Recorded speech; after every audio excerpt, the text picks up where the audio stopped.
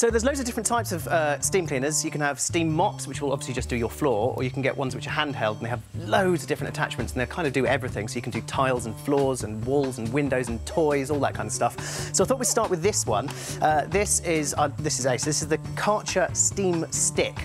Lots of pressure in this, so obviously it boils up to about 100 degrees C inside here. I'll just show you how powerful it is. Whee, there you go. So I'm going to put the first attachment on to clean the hob, which is this tiny little brush, which I'll do there. This isn't hot, so I can remove that.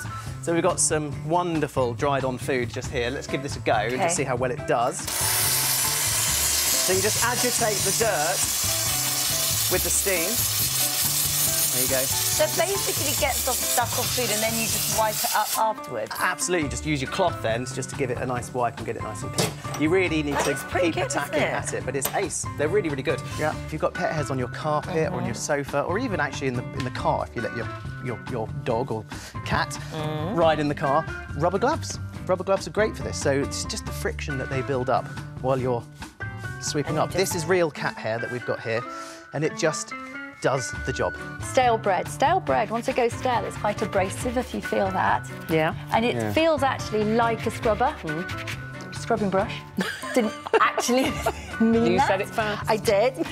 So if you get some bread and you rub it... It's great for cleaning school boards. Absolutely. Yeah. So what are you saying? Marks on the wall? Yeah, marks on the wall, kitchen marks cupboards. Anywhere.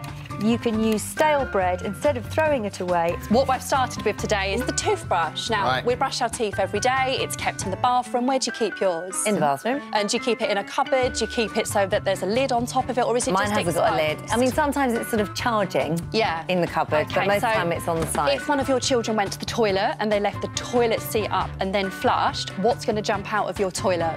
Bacteria, faeces, and it's going to land straight on your toothbrush, honestly.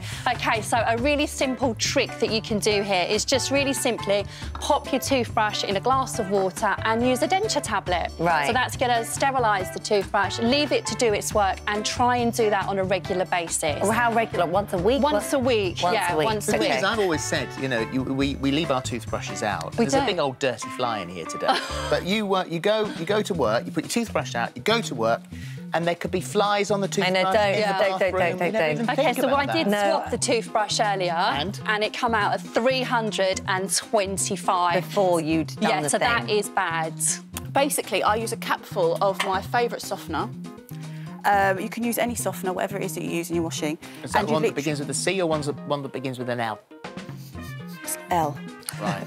This is good. This is really good. Yeah? So basically, you have just like the smell. I'm obsessed with it. You do, don't you? I can't stop cleaning everything with it. Maybe this is why my doors are literally like they are. But it smells amazing. So literally, a cupful of this into a bowl of water. Fabric conditioner. Yes. OK. Fabric conditioner. Yeah. So what you'll do is you would then mix that up, and you would use a scourer-type sponge. Yeah. Does that one have a name? Because you like to name your products. I do. This is Minky. Minky. Hello, Minky. But this is welcome, Minky. Minky basically, as I said, one side's scourer, one side's a honeycomb, and it works for everything. I use him in every room. I've got about 10 of the things. Currently sold out in the UK completely. Because of you, probably. Can't believe it. So which side do you use for the door? For the door, basically, you would use the scourer side for the door. So any marks like this, you'd literally... Circular motion. Circular motions. And it lifts it straight up without removing any of the paint. Very good. And your door smells gorgeous. It really does. Right, so how about some foodie-based things now? Vodka, you were talking about this earlier. Vodka's really cool for all kinds of stuff, but cleaning, it's brilliant. You can use vinegar. People use vinegar to cut through grease and oil and stuff, but it does leave a smell, whereas vodka is odourless. So, pop vodka, just neat vodka, into a spray bottle and spray it onto things like smelly shoes. Products? But if you've got an old, horrible... Yeah. I think vodka does have a smell. It doesn't. When it dries, it leaves no smell.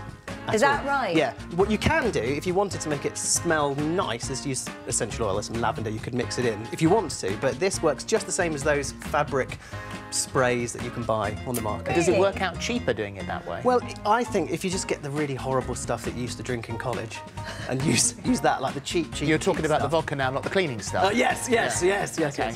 Then it does. Yeah, it's, you know, if you've got it in the house and you don't have anything else to clean with, it's quite good fun. Then it's quite a handy You can do this as well. Actually, our windows are often a little bit filthy. We've got some fingerprints just up here. I've no idea if you can see them, but you can clean your windows using vodka and newspaper, and it gets it really, And it's clean. diluted vodka. No, neat. Oh, neat. Neat vodka. And it's brilliant. You can then buff it with a cloth. One for the window, one for me. Oh, they look lovely. Oh, you won't care about whether the windows have got a smear on them. You can spray this on your clothes, on your shirts and stuff as well. If you can't, you know, you haven't got time to wash it and you want to get I think that's rid of called a spill, isn't it? A lot of people have blinds, we have blinds, and then we have those American shutters. Yeah. They're a pain to clean. Yeah. What you do is you get your barbecue tongs and you wrap them with some, I've put them, you can put anything on them really, but I've used there some cloths, and you just stick an elastic band around them, and then with these, your little weapon, you go to your Venetian blinds and you just run them across. It's that easy, and that's a really good one. And that's very satisfying. It's very satisfying. And the other thing you can do, and I always go on about this, damp dusting, which means you're not moving dust from one place to another. Spray it on like that, and then you're not moving the dust around too much. This is a way to not only unblock the sink, but to stop any sort of unwanted smells and things like that, because the amount of stuff that goes down the plug, it's not great. So with this, you would literally use a cupful of... like bicarb or something? No, this one is soda crystals. Oh. So soda crystals, it's fantastic stuff. You can use it for a lot, actually, to be fair. There's lots of tips and hacks online. But you would use a cupful of this. You would literally pour this down the plug hole. Once you've done that, you would then use the same amount of white vinegar. And this is all relatively natural. There's not any nasty... No. Where'd you get this stuff from? Oh, most supermarkets sell this. Again, it's quite hard to get hold of at the minute, but in most supermarkets, they'll sell it. £1 a bag, all the best. Works fab. Okay. So again, and some white vinegar. Most households have got this. Yeah. You literally just pour this down the plug hole as well. That will then mix together. It will fuzz. It will bubble. Oh, you can hear it. I know. I get Very excited. good. And how long would you leave that down there? Up to 30 minutes. And then you can use it as a normal linen. Everything will be cleared. Yep. Okay. The reason you probably hear it fizzing is because that's not plumbed in. It's probably going on the floor. I was thinking, what's going on? You can't actually see the there's a result. lovely puddle coming out. Do you pour what, so with the kettle? Yes, yeah. So once you've done that, once you've left it for 30 minutes, you then boil the kettle and use that to wipe, literally just to wash it all away. I'm worried to do this. What if it comes up? Don't worry. That's what Let's try. We live for moments like that. There you go. There you go. And it literally just washes it all away, and it works a treat. I do it probably once a fortnight at home. And that's how often you should be doing it. Right. You're right down there, Stan. Yeah, excellent. What You've is caught actually all that. going on? Totally. So get a lemon, just get a whole lemon, squeeze the juice out, pour the juice into the water, and then actually, when you finish with the lemons as well, just shove the rind in, and then you put that on into the microwave for 3 minutes. Oh, I thought you were about to use it to clean it with. No, what it has to do, it has to cook, basically. So, we're going to leave that running. Hang on. Oh, here you go. Now, where are you? What the... There we go. How long have you got to put it on for? There we go, 3 minutes. Let's put it on for 3. There we are. Right, so let's leave that running. OK, Open I this don't believe up. this is going to work.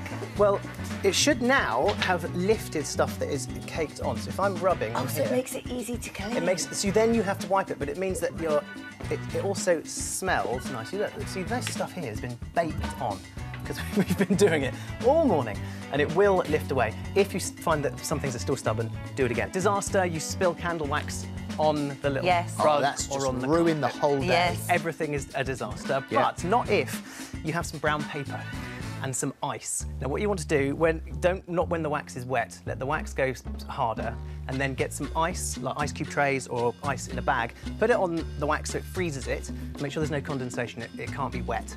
And then once it's frozen solid, so this one here already is, and then what you do, let's move my candle out of the way, get some brown paper, take a section of the brown paper, put it over the wax. This iron here is on. Obviously, you'd never normally have an iron just sitting on the floor on.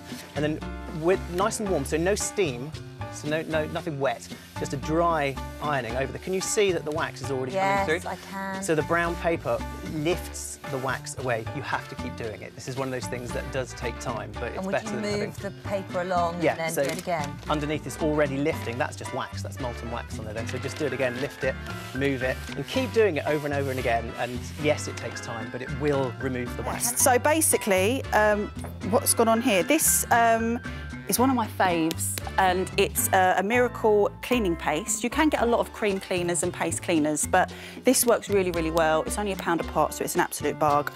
But you literally apply a generous amount to the scourer side. And how exciting! You want to give it a go? It's like Tara Masalata. What is that? Eh? Like a dip. Fish dip. Oh my God, I think it looks a bit like pate, but... So, basically, you put it on, and it will literally wipe away. And is it like, is it gritty? What does it feel like? Oh, yeah, it is. It's just like a little... Slightly, yeah. It's quite pasty, but you literally rub that in. Keyboards. Yes. OK, so this come out quite high. Did it? This come out at 6... Who's been eating their lunch on your keyboard? Well, that's the thing. People sit at their desk, don't they, or they share in an office. Right. And you could have someone on the morning shift using the keyboard and then the afternoon shift person. Not everyone washes their hands. And I think, you know, you go to the public toilets, you see people scurrying out, don't you? I'm not washing my hands. And you see a lot of that, and then they're touching the keyboard. OK, so the keyboard come out at 650. That's really high. That is disgusting. That is like cause for concern. Oh, gosh. So a few simple tricks you can do. So whilst you're sat in the office, you might be on the phone to a potential customer, and you've got your hands free, a sticky notepad, so your post-it note, and just pop that through the keys like so, and you're just picking out that dirt and grime that's actually got set into... So I've got some hair on there, some black bits of spots and stuff. So that's just come out, and that's something you can do. Isn't it better to do that first? Yes, it is, but that can damage your keyboard. We use bicarbonate of soda, and what you do is you make it into a little paste. So it's a bit posh, really. It's very posh. Don't normally have a little glass teapot to do it. Don't normally do that, but look, you get a little paste like that. It looks like glue, and then you just daub it over the stain. Now, we did do this beforehand, actually, where we proved that it worked, and there's little film of me sticking this into the washer. We did it. Here's one I made earlier. Yeah, you see, look, rubbed it all in like that, like I'm doing now.